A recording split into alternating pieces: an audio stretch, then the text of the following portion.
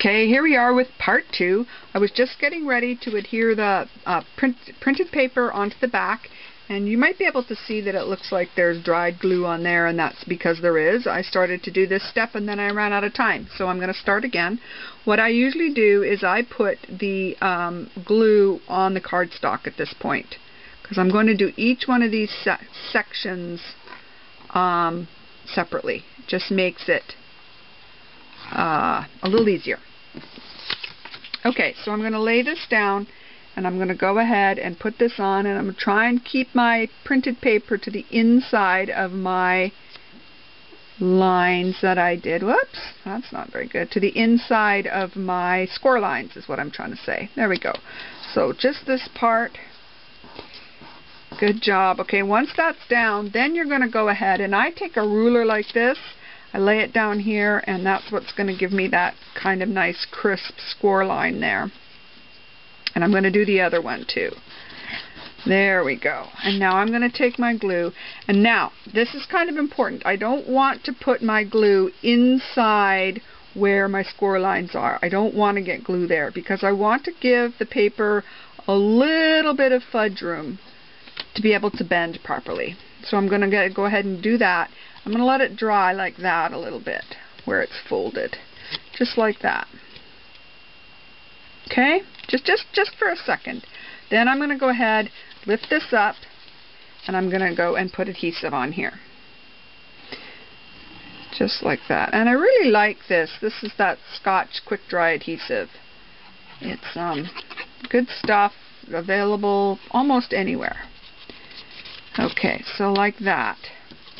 There we go. And now I'm going to check it out and make sure that it's pretty even. It looks like it's a little cockeyed right here. So I can move it just a little bit. But that looks pretty good. And this is just a sample. It doesn't have to be perfect. When you guys make yours, yours will be perfect. I'm just trying to give you a model of what it looks like. Okay? There you go. Then I'm going to go ahead and take my corner rounder, and I'm going to round this corner, because on the gum box the corner is rounded, and I really want this to look as much like the gum box as I can get it to look. Okay, so the very next thing we're going to do is we're going to go ahead and we're going to cut our slits for our ribbon, and that's going to be just like this. I'm going to use this brown ribbon right here.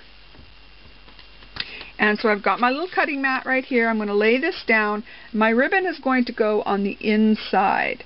So basically I'm going to kind of fold it in half and find the center, put the center approximately in the center of my project, like that. Okay, see where I'm going with this?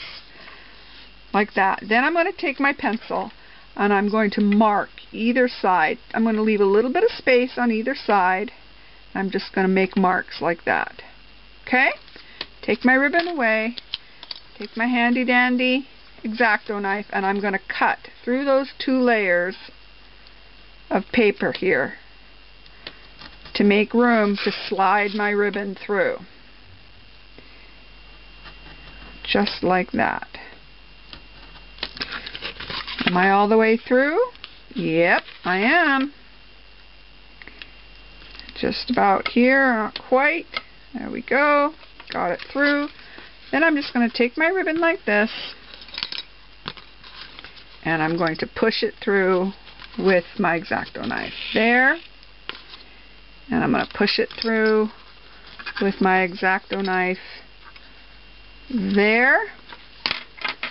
And pull my ribbon down through the center like that. And that's going to be about right. Then, this is where my little piece like this comes in. I am going to go and I'm going to adhere that right to the inside, and that's going to cover up that ribbon so the little cards that go inside there are not going to get caught on that ribbon. So once again, I want to use my glue on these little scallops so that they don't come up and get caught on the cards when I put them in, because that would cause it to tear, and we don't want that. So let's go ahead. We're just going to adhere this onto here like this. Once again, staying inside your score lines, both at the top and on the sides, especially at the top. There you go. And this is very imperative that you get all that glue off of there, because otherwise your cards are going to stick to it. Now we are ready to glue our box together. And this is really simple. Now you'll see that there's some places down here where it needs a little bit of trimming. So I'm going to go ahead and I'm going to trim that off there like that. Not much, not a lot. Sometimes even this part will come out. I didn't even put glue there yet. There we go. Just like that. I'm going to hold it for a sec. Same over here. I'm going to put my adhesive here. And you'll notice what happened. When I traced this on the pattern, the printed paper, I had it the wrong side up. So it made this rectangle face the other direction. So I'm just using the other side of the paper. It doesn't really matter. Just remember to flip your pattern when you trace it on. Okay? And if you don't understand what I mean, just message me and I'll be happy to explain it a little easier, a little better. So now we're just going to glue our box together. Okay? So first thing I do is my little flappies here. A little bit of glue there, a little bit of glue there. And I'm going to glue them like this. I'm going to hold that on there for a second. And I'm going to do this one and hold this on here just for a second. So, how do you like those Canucks? They won that hockey game. Now they just got to win a few more and we'll be golden. Okay, good job. Excellent. Now, I'm going to do this one. Like that. Glue, adhere this onto here, and this is the one that you're going to kind of pull it a little bit and make sure that it's going to be square. Okay, sometimes I even just take my pencil and shove it in there. There we go.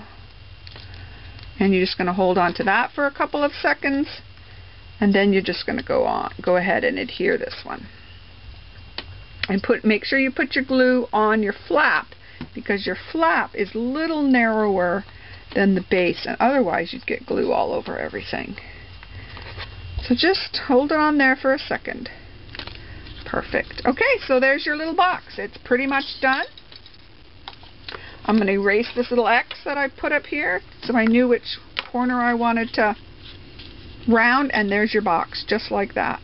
Now, one thing I do want to show you real quickly is how I put this flower on when I did this little flower on this box right here. So what you need is you need 2 circles, and I've got another one here somewhere. There you are, you little devil. So I've got 2 circles. So what I want to do is I want to figure out, okay, where do I want this on here? So I'm going to run some glue, and usually I use hot glue for this, but because I don't have my glue gun plugged in, I'm just going to do it like that. And I'm going to put this on there like that, just like that. Then I'm going to take the other one, I'm going to run my glue all the way around this circle, like this, and I'm going to adhere this one on top of this one. And that's going to give me a nice base for me to put my flower on.